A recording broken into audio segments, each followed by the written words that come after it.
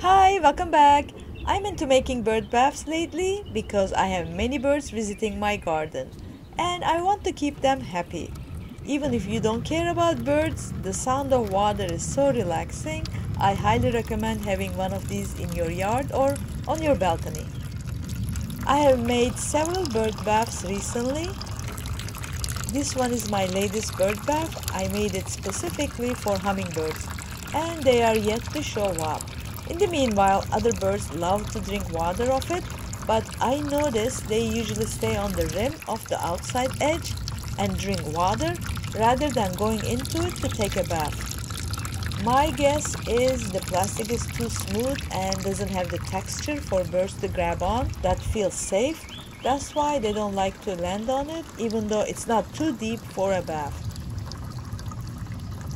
I have this bird bath I made recently that lights up at night, which turned out pretty nice actually.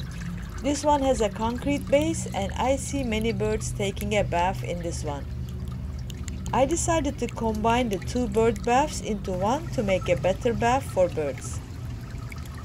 Since this has a concrete base, birds will have a rough textured surface to grab onto.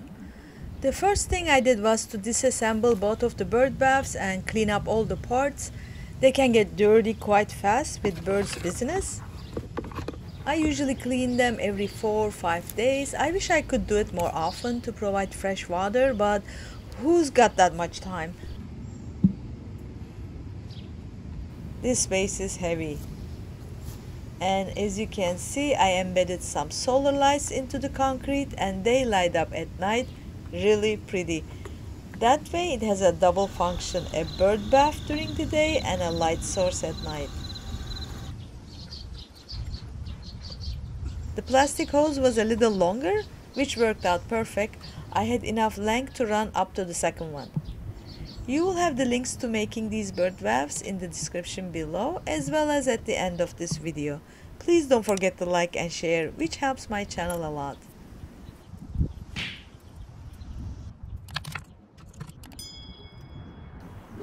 The first trial was a fail. The water was coming from the bottom. It turned out the hose wasn't connected well. The second time everything worked perfectly. This is going to be the birds' favorite spot, I believe.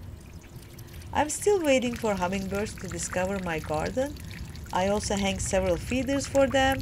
I'm hopeful. I heard that the hummingbird population is not big where I live. Oh well, other birds are still happy to have their bath.